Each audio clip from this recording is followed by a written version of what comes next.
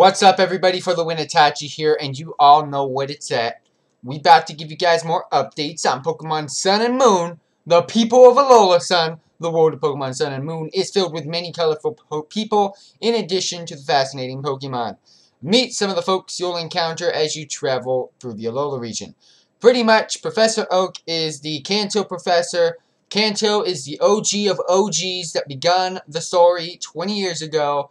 And the Alola region, which is the one for Sun and Moon, which is going to be coming out within 20 years' time. What perfect timing, but to basically reintroduce Professor Oak in a Tanly fashion.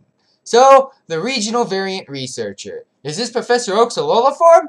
Samson Oak, here we go, does research on the regional variants that have taken root to the Alola region. He's a cousin of the Professor Oak, the famous authority on Pokemon research in the Kanto region, and the two practically could be twins. So, within the Alola region, we're going to be seeing Professor Oak in his Alola form.